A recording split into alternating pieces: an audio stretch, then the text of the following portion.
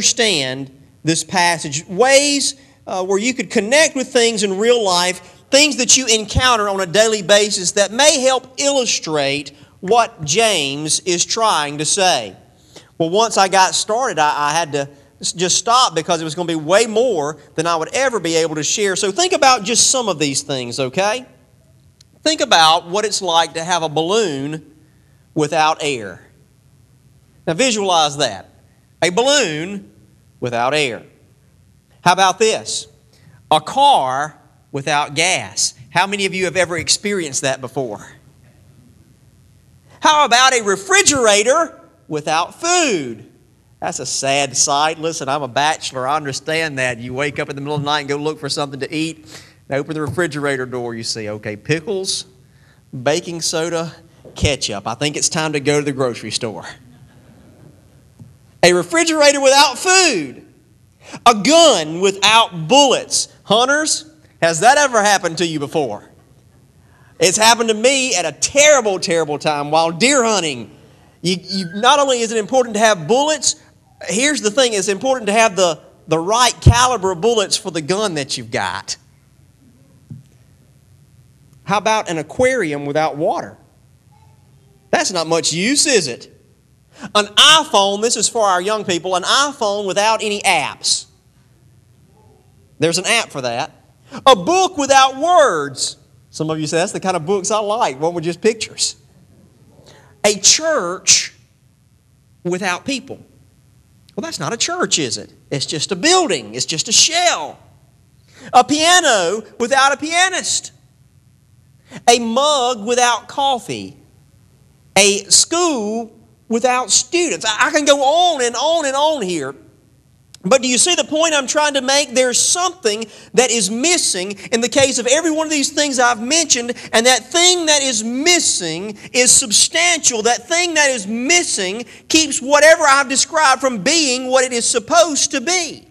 And the Apostle James says, as the body without the Spirit is dead, so faith without works is dead. Faith without works is just as sad, just as empty, it's just as lifeless, it is just as purposeless as the church without people, or the refrigerator without food, or the balloon without air. The Apostle James wanted the people who were reading this to realize that there's something more than just believing. There's something more than just checking off the boxes on a test that say, yes, I believe that. Trinity, I believe that. Jesus resurrected, I believe that. The Bible is inspired, I believe that. That the Christian life, that the walk of faith, that the life of the blood-bought, born-again, Spirit-filled saints of the living God is more than just checking off boxes as to what we believe. As the body without the Spirit is dead. Now, what is he talking about there? In James's terminology that he's using, the Spirit is life. The Spirit, once your spirit departs from your body, what is your body? It's dead. We call it a corpse once the Spirit has departed. Now, what can that corpse do? Nothing. What kind of ambitions does that corpse have? None. What is that corpse planning to do tomorrow? Doesn't have a plan. What control does that corpse have over its situation? Nothing. Because the Spirit has departed from the corpse. It is no longer animated. It is no longer alive. It is no longer powerful. It is no longer thinking. It is no longer doing. It is no longer fulfilling its purpose for which it was designed. Because the life has gone out of it. James says that faith without works, that faith without good deeds is just as useless as a corpse. It does nothing, has no ambition, is not striving forward, does not seek to change its surroundings. Nothing about it is good. It's just dead. The Spirit is gone from it, and a life of faith that does not do good works, that does not do good deeds, is just, listen to me, as dead as the corpse. You say, well, preacher, I didn't think that you had to do good works to be saved. How are we saved? Well, let's tell you what let's do. Let's look at Ephesians chapter 2. Ephesians chapter 2, if we can bring up that verse on the screen. Ephesians chapter 2, we'll talk about how we're saved. It is by grace alone, through faith alone, in Christ alone that we're saved. For it is by grace you have been saved, through faith, and this not of yourselves. It is the gift of God, not by works, so that no one can boast. Ephesians 2. It's not by our works that we're saved. I'm not saying that your works, your good deeds, the things that you've done for God are going to save you. I've said this again and again and again, but I get the feeling that it hasn't gotten through. So I'm going to say it again. Are you listening? Everybody with me? There is not a set of scales in heaven. I'm telling you, there are so many people. There are so many people, and probably people sitting in this congregation this morning, that their hope and assurance of going to heaven is based on the fact that they believe they've done more good things than they've done bad things. And when they get to heaven, St. Peter is going to take all their good things and put on one side of a scale, and he's going to take all their bad things and sit on the other side of the scale. And because they've done more good things than bad things, it's going to tip over this way, and they're going to get to go to heaven. That old guy that they know that lives down the road, when he gets there, the bad side's going to tip over and the trap door is going to open up. He's going to fall down into hell. It's going to be a singed smell come up, right? Folks, that's Hollywood. That's the Cartoon Network. That's make-believe. That's paganism. That's not the Bible. There is not a set of scales in heaven. Anybody who has ever been saved has been saved by grace through faith in Jesus Christ. You say, what about those people in the Old Testament? They were saved by grace through faith. They believed God, and it was credited to them as righteousness based on what He had shown them to believe. No set of scales in heaven. So our works are not what save us. This means no, and this means yes. Just so you know our signal system here. Our works do not save us. You say, well, preacher, I'm just scanning up here and reading some of these other verses that where we were, and I'm sort of confused about that. Well, let's look at James chapter 2. Look at verse 14. That's going to come up on the screen.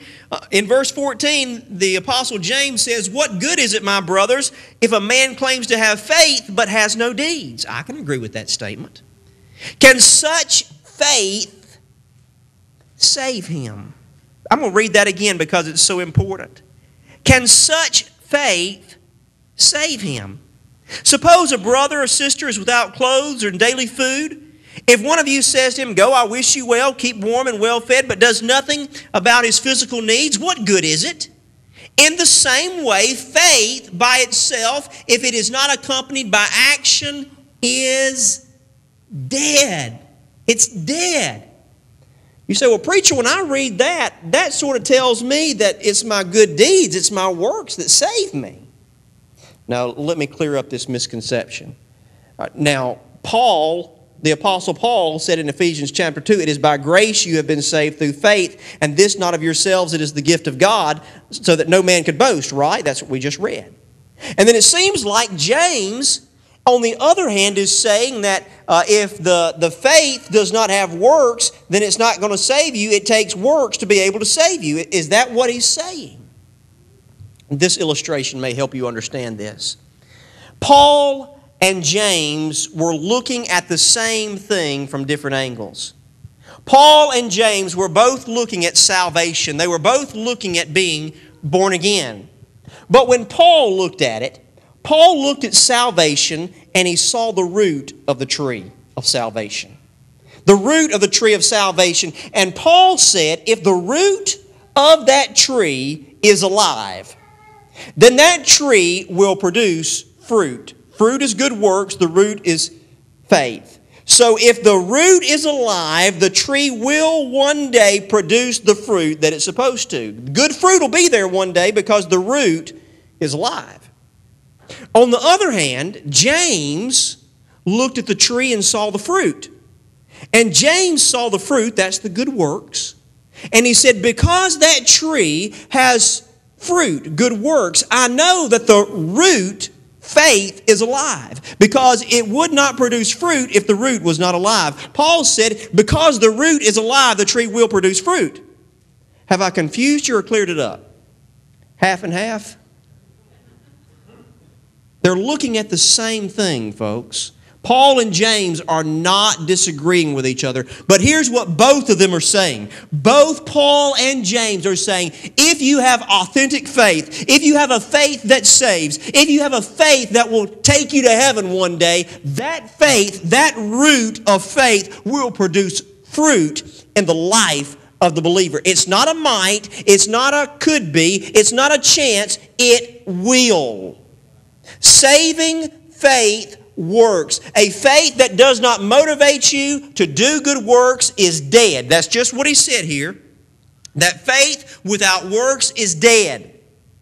And dead faith cannot save. I'm going to say that again.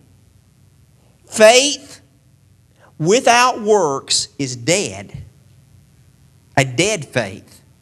And faith that is dead cannot save. How are you going to get eternal life from a dead faith? I'm looking around here this morning and the light bulb's coming on for some folks. You're beginning to realize something. Do you realize that we are saved to serve?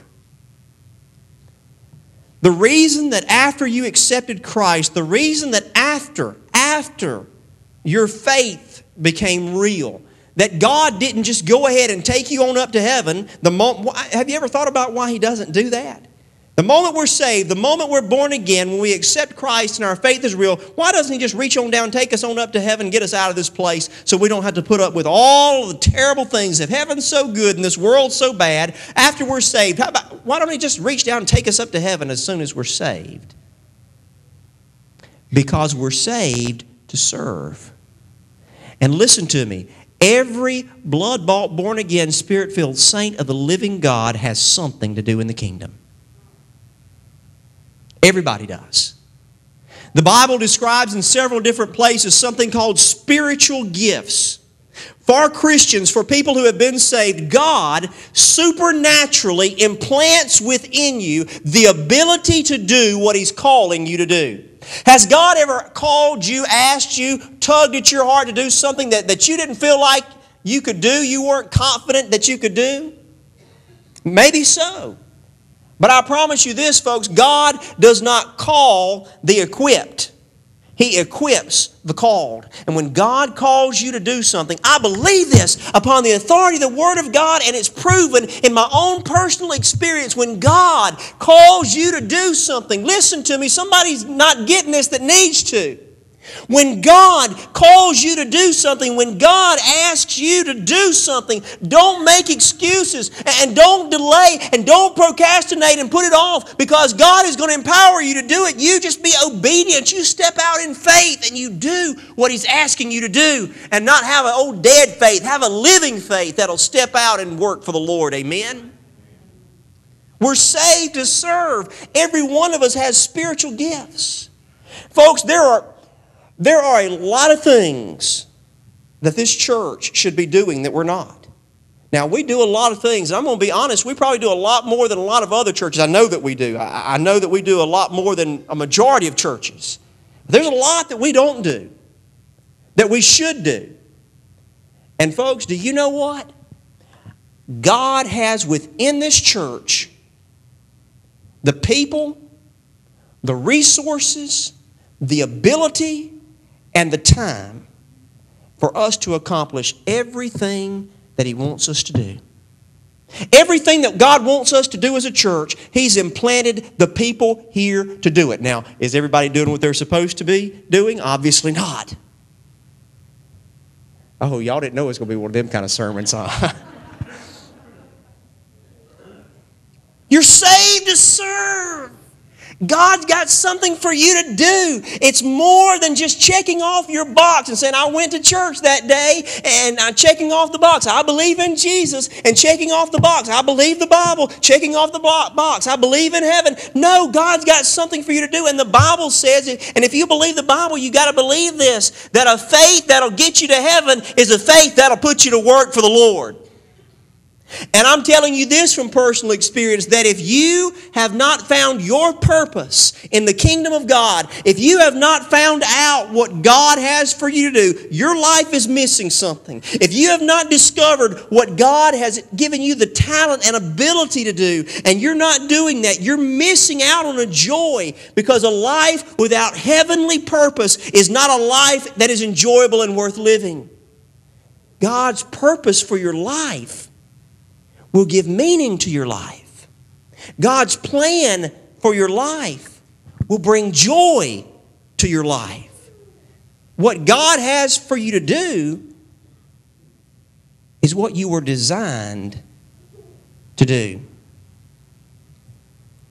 Have you ever heard about the chicken and the eagle? There was an eagle egg one time that fell out of the nest, and it rolled down the hill and rolled down the hill and rolled down the hill and finally rolled to right outside the chicken coop. And the farmer came along and said, well, you know, old Bessie must have laid an egg out here for some reason. Took it and put it in her clutch of eggs there and hatched out. And lo and behold, it wasn't a chicken that hen hatched out of that egg. There were 3 little baby chicks, 3 little biddies, and an eagle. And that eagle was raised by the chicken, raised by the hen, and it scratched around and pecked at the ground and scratched around and pecked at the ground. And just like the little biddies, they all grew up and became little pullets and later on became chicken and dumplings. No, I didn't say that. You know they do, though. But there's this eagle scratching around on the ground, picking and clawing, until one day it gets set free out of the chicken coop, maybe scratch around in the yard, find some worms and some crickets and stuff. And that eagle looked up, and it saw this beautiful, majestic creature in the sky. And in its heart, it knew that something was missing in its life. And in its heart, it knew there was something about that beautiful, majestic creature flying in the sky. And it began to work in that little eagle that thought it was a chicken, and he began flapping his wings, and all of a sudden he got airborne, and he flew higher, and he's soaring across the sky, and all of a sudden he realizes, hey, this is what I was made for. This is what I was designed to do. This is what I've been missing all along. And here's my point. Too many Christians are scratching around on the ground, and they're being held down when they need to spread their wings and fly and discover their purpose in God. And that's in serving the Lord the way He intended from the beginning. Don't be a chicken when you can be an eagle. God has a plan for your life, and it's not to have a dead faith, it's to have a working faith. Faith without deeds is dead. Folks, let me ask you some questions to ponder. Does your faith serve? And now this is personal evaluation time, okay? What have you done for the Lord? What have you done for God? What have you done for Jesus? How are you serving the Lord? You say, I'm too old. No, you're not. There's something for you to do. You say, I'm too young. No, you're not. There's something for you to do. No one's too old. No one's too young. You say, I am just totally ill-equipped. You say, I can't do anything. You say, preacher, I don't have any ability. I don't have any talents. You sound like Moses saying to the Lord, Lord, I can't speak. And God said, who made your tongue?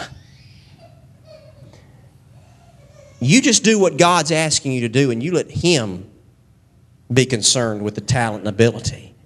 He'll get it done. You know what He asks from you? Faithfulness. Do you know what He asks from you? Obedience. Do you know what the Lord asks from you? He asks from you to say yes. Yes, Lord, to your will and to your way. Yes, Lord, wherever you're leading me. Yes, Lord, whatever the question is to me, Lord, it may be hard, it may be difficult, I may not be equipped, but Lord, you can do it all. For with God all things are possible. So my answer to you is yes, Lord, to whatever it is. If you've never done anything for the Lord, and you're not serving the Lord in any real way, and you really don't feel a desire to, folks, you've got to ask yourself, are you truly born again? Are you truly saved? I don't understand a lot of things. I don't understand.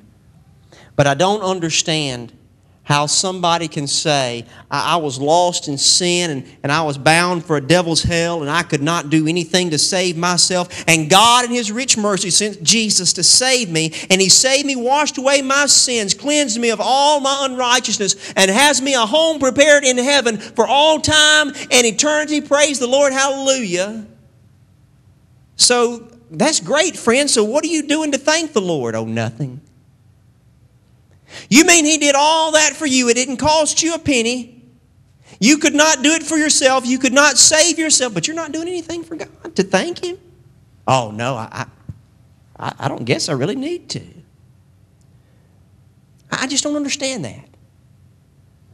I just really believe that people who have, listen to me, people who have experienced the love of God, people who have understood that we do so much that's unlovable and yet He still loves me, that I have let Him down so many times, I have failed Him again and again, and yet He still has mercy on me. And so many times He should have just shot a lightning bolt out and struck me dead for what I had done, and yet He didn't, and His grace overflows again and again. But no, I'm not really doing anything for Him. I'm not really, even that faithful at church. I just really hadn't seen the need for that. But all that other stuff I said is true. It doesn't make sense, does it? Because faith without works, without deeds, is dead. And folks, if you have a faith that doesn't work, I'm not saying this, the Bible says it, then your faith is dead. And a dead faith can't give eternal life. Do you need to be saved, genuinely born again? Are you really saved? Do you know that Jesus is your Savior and that heaven will be your home? Do you know that? Listen, I'm not talking about having religion. I'm not talking about your name being on the roll at the church. I'm not talking about who your mama and daddy and grandparents were. I'm talking about you and your personal commitment that you've made to Jesus Christ. Have you been born again? Folks, it's an experience. It's something real. If you've been born again and it was real, say amen. It's a real thing. It's real. If you've experienced it, you know it. I pray today that somebody will realize that what they've got is not real and it's dead. It's a dead faith and they need the real thing today. And I pray that in this invitation that's upcoming, that you'll step out and walk this aisle and you'll find it. Let us pray. Heavenly Father, I pray this morning that people have heard your word and they'll respond to it in faith, not dead faith, but living faith. Lord, I pray that the one who's closest to hell this morning, I know that's a strong thing to pray, but Lord, none of us know the day or the hour. None of us know our time here on earth. So Lord, I pray the one that's closest to going out into eternity without you will be saved today. Tug at their heart. Tug at their heart. Lord, I pray that there will not be a man, woman, boy, or girl leave here today without knowing that Jesus is their Savior and that heaven will be their home. Lord, and I pray that people who are saved, they've really been born again, their faith is real, but they know they haven't been serving, and they know that God's got something for them to do, and they haven't been doing it. I pray that today, that they'll drive a stake in the ground and say, I'm going to find my place of service in this church, and I'm going to find my way to serve Jesus in this world. I pray, Lord, that faith will be revived. It'll be real. And it'll bring purpose and meaning and joy to their lives. I pray these things in Jesus' name, not for the glory of any man, but for the glory of God and God alone. And all God's people say, amen. Would you stand? Now's your time to come. As we sing, don't wait, don't delay. Softly and tenderly, you come.